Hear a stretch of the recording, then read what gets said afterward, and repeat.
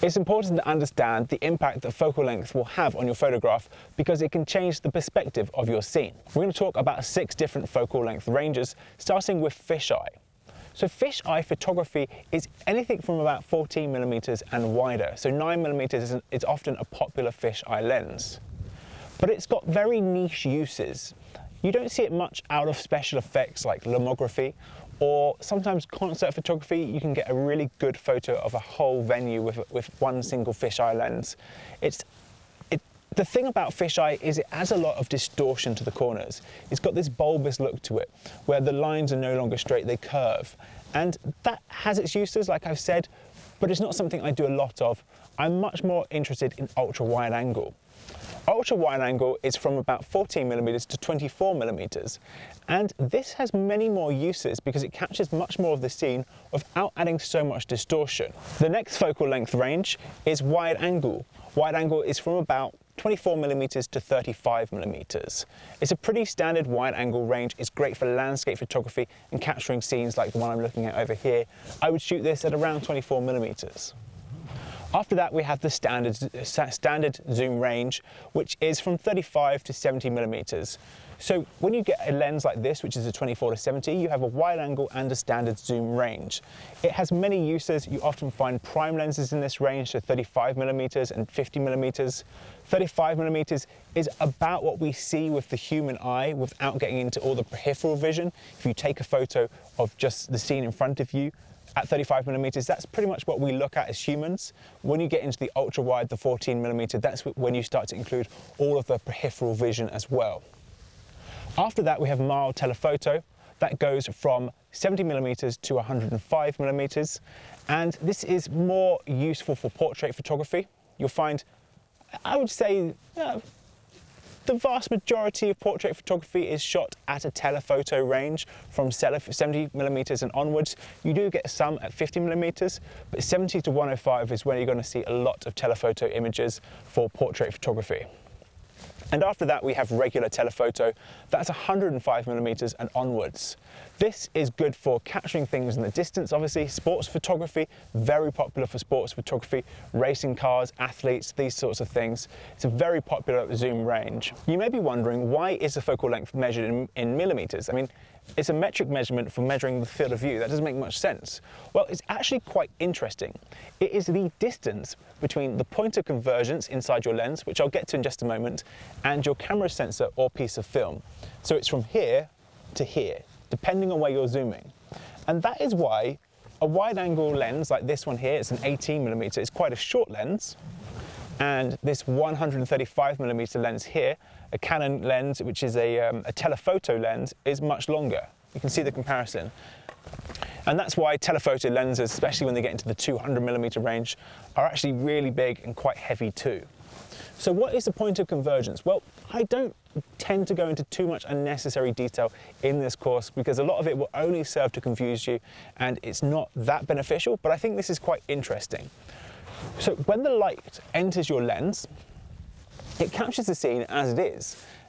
And what it does is it passes through some glass and it flips upside down and it kind of meets like this and it goes upside down onto the camera sensor.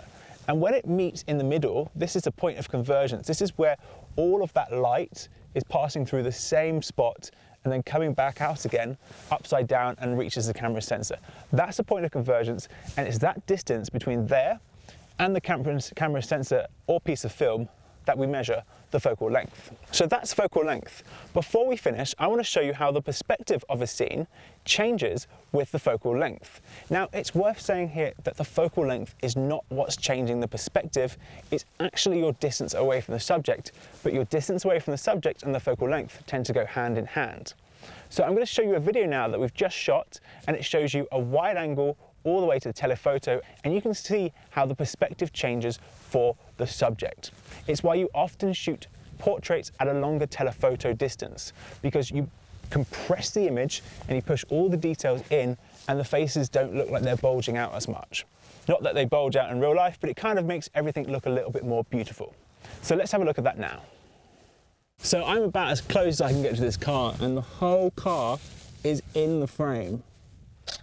That's ultra wide angle at 14mm. You can see a lot of distortion to this shape, but it's a cool way to capture the car. Now I'm going to try and keep the car in the frame and change lenses and show you the different focal lengths. So now I'm at 24mm. I'm a little bit further away and you can see that I'm capturing pretty much the same thing. I'll back away a little bit further. I'm going to set it to 35, which is the start of the standard range. I'm going to go to 70. I'm going to switch lenses now and I'm going to 100mm, which is a prime lens I own. You start to see I go substantially further away. And now finally I'm using a telephoto lens, 135mm, and I'm substantially further away than I was in that first shot. As I flick through the photos on my camera here, I can see a huge difference in how this car is presented based on my distance away from the car.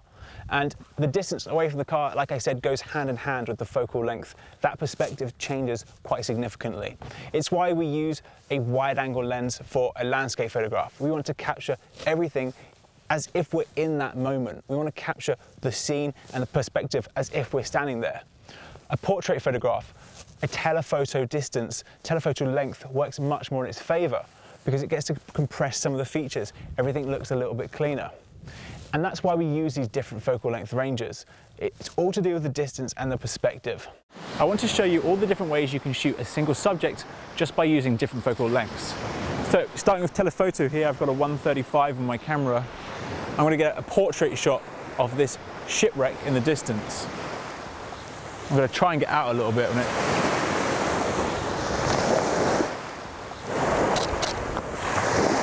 Now I'm going to switch over to the 100.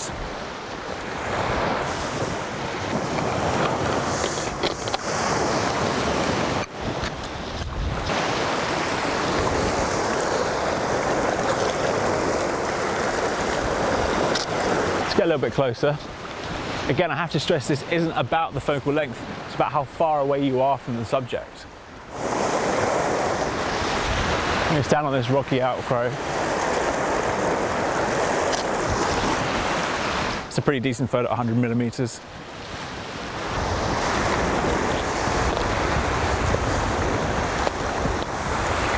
I'm going to 70 now, which is around the end of the standard range.